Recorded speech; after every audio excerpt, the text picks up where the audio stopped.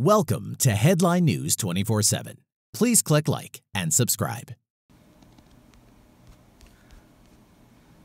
President Trump drains the IRS swamp, takes away their power, stands up for small businesses. The IRS didn't see Donald coming. He just drained them. When Donald Trump was elected president, Democrats said he only cared about the big corporations and the wealthy.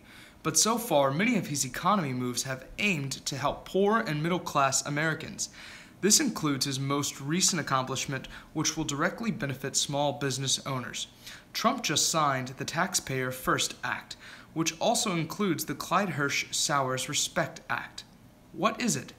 For 2 decades now, the IRS has been able to use and reportedly abuse civil forfeiture, which always terrified small business owners. But Trump says no more. From Forbes, for the first time in nearly 20 years, Congress has reined in civil forfeiture, which lets the federal government permanently confiscate property without ever filing criminal charges. This was unanimously approved by Congress and signifies the major overhaul of the Internal Revenue Service. And that means the backbone of this country, small homegrown businesses without millions to play with, can breathe easier. Does Trump deserve a thank you for this? I think so.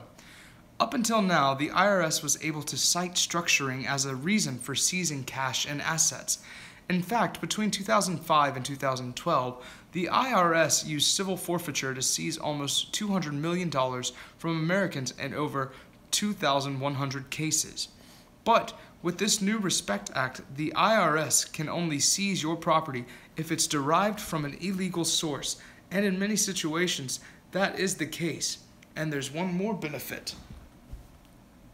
The Respect Act, again included in Trump's Taxpayer First Act, forces judges to act quickly.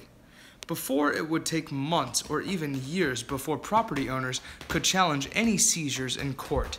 Now judges will have to promptly review all structuring seizures.